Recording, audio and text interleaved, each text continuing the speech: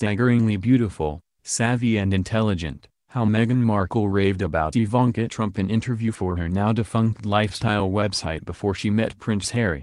She now adheres to the royal family's strict no public politics rule, but Meghan Markle hasn't always been so quiet about America's first family. 3 years ago, the actress raved about Ivanka Trump, 36, on her now-defunct lifestyle website The Tig. While she may now enjoy the adoration of fans around the world, Meghan was an ascending actress at the time whose fame was dwarfed by Ivanka's.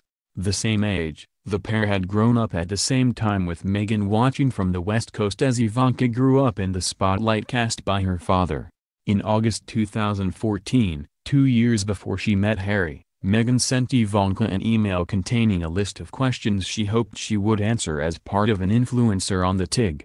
To her surprise, she responded immediately and honestly, which fed Meghan's fondness of her and soaked the gushing article which she eventually published on the site.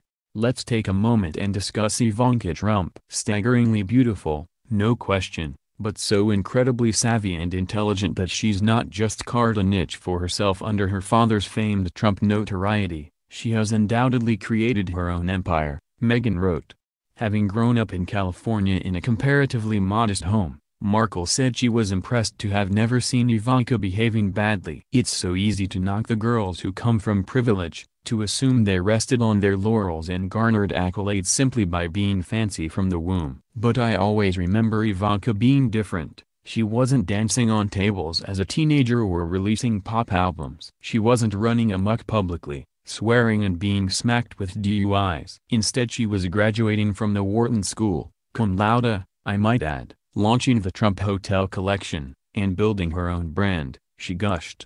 The aforementioned brand suffered exponentially when her father was sworn in as customers boycotted her goods. But at the time of writing, Meghan was a fan of that as well. Her eponymous brand seems to include every covetable thing one could imagine. Don't get me started on her jewelry collection, the late-night window shopping I have done on my computer, snuggled up in my bed with a glass of wine, staring longingly at the beautiful designs. She said. Ivanka, who at the time had just 2 children, answered all of Meghan's questions. She does it all. And when I sent an email asking to do a Tig Talk, not only did she get back to me immediately with such honest responses, but we also began planning drinks and dinner for the next time I was in NY.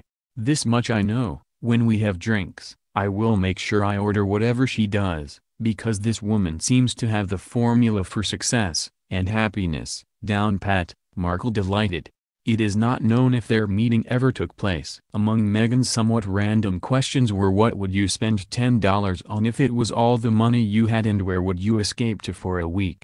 She might favor Mar-a-Lago now, but at the time, Ivanka would have picked Patagonia for a week away. I have been 2 times and there is no place more special, she said of the South American spot. If I only had $10 in my pocket, I would take my husband and daughter for an ice cream date at the Mr. Softy truck on the corner of 5th and 58th Street and still have enough money left over to buy her a balloon across the street in Central Park, was her answer to another.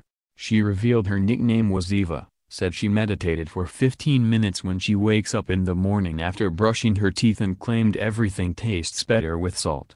Meghan's love for Ivanka did not stretch far enough to put her on Team Trump's side during the election. In July 2016, around the same time she met Harry, Markle shared her support for Trump's campaign opponent Hillary Clinton. Sharing a photograph of Clinton at the DNC, Markle used the popular election hashtag #IamWithHer to thank friends who were keeping her caught up on the race while she filmed Suits. She described Clinton's candidacy as a historic moment. None of the Trumps congratulated Harry and Meghan on their engagement. So far only First Lady Melania has sat down with him. They met at the Invictus Games in Toronto, one of Melania's first solo foreign trips and where Harry and